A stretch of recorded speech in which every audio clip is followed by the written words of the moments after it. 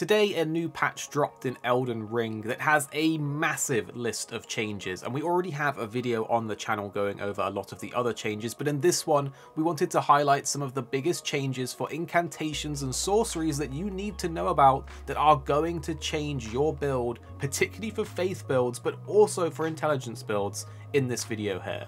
So if you find it helpful, make sure to drop a like down below and subscribe for all the other Elden Ring videos on the channel. And of course, put in the comments down below if there was any particular things that we might have missed in this video, and we'll all learn together as a community.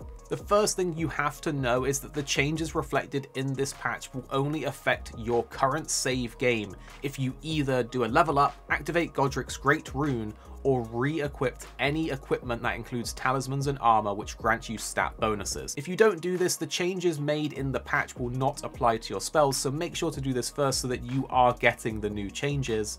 And for new characters created after this update, they don't have to do this, it will already be set to this latest patch. Let's start off by talking about incantations, because they got massive casting speed increases across the board, as well as decreased recovery times, which means they're not only casting faster, but you're recovering quicker, which just overall makes them just straight up better. And remember, one of the biggest community feedback points for incantations was that they had this huge casting time, they were easily interruptible, and they often didn't do enough damage output to sort of make it worth it. Well, now they're casting quicker, recovering faster. Some of them even have decreased FP costs, and many of the longer casting time incantations also have added poise or hyper armor, meaning you're less likely to be flinched out of them, which is massive for faith builds. So let's highlight some specific ones that I think are worth sort of mentioning, but again, if I do miss any, let me know in the comments and we'll all learn together. I'm going to start off with Lightning Strike and Honed Bolt. These were already two very efficient, very strong incantations, and now they're just even better.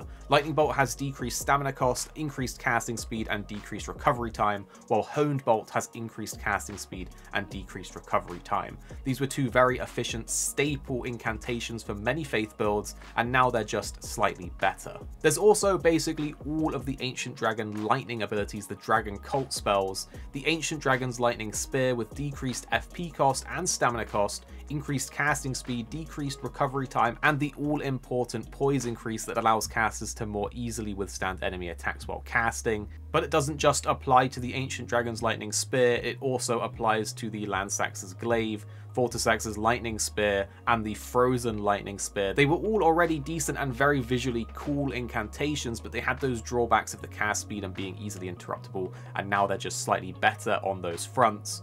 And of course, the Ancient Dragon's Lightning Strike, also a very strong one already, particularly good. We already have a video on the channel showing a really powerful build for that, but it does now have decreased recovery time, which just makes it even better. I want to also highlight the Death Lightning skill having a decreased FP cost and an increased duration of the Death Accumulating Smoke. This is a sort of hit or miss sort of skill. Sometimes it does huge damage, sometimes it does basically nothing, but it's a very strong skill regardless, and now it's just been basically buffed. I didn't know whether to mention this one or not, because by reading the patch notes, the Scarlet Aeonia skill from Melania, one of the coolest ones in the game, made it sound like it would be absolutely incredible now with an increased cast speed, decreased recovery time, and that poise allowing you to withstand enemy attacks while casting. But from my own testing, it didn't feel like an absolutely game-changing difference. It still felt kind of lackluster, and it was still interruptible by bigger enemies, so I wasn't too impressed by this, but I like to see that they did at least buff it. They also buffed Grail's Roar, which decreased the FP cost, stamina cost, and the recovery time,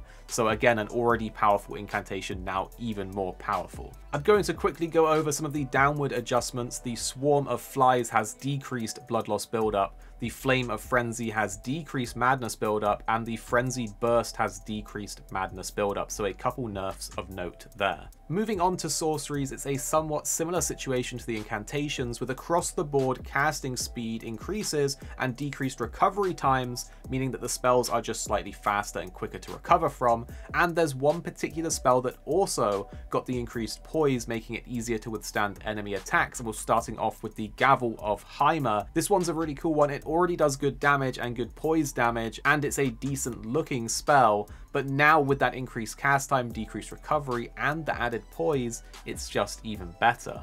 Both of the moon sorceries, the full and dark moon for Renala and Rani, have got increased cast speed and decreased recovery time. They were long casting spells, often openers for boss fights for the debuff that they apply, so these are now just marginally better. The Carrion Greatsword got increased casting speed at lower dexterity, which is a really nice change because it was quite slow to cast and now it's just a bit better.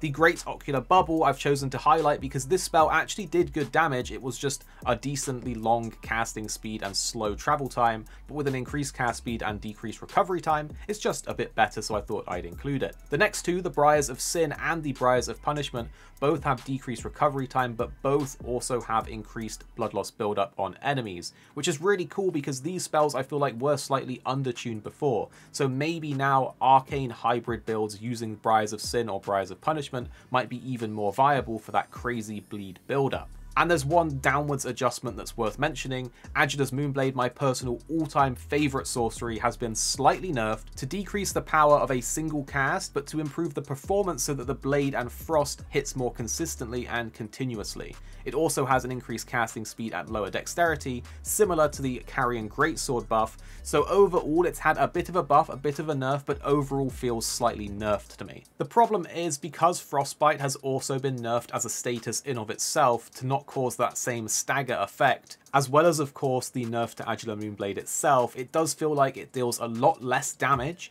a lot less frostbite buildup, and just overall isn't as good anymore as it used to be. Again, if there's anything else that you think should be highlighted for the sorceries or incantations in this patch, please let us know in the comments down below. Of course, put a like and subscribe down below if you did enjoy this, and we have lots more Elden Ring content already on the channel for you guys, and the videos on screen right now we think you will really enjoy, so definitely check them out and don't miss it out, and drop a like down below. Thank you for watching guys, and we'll see you next time.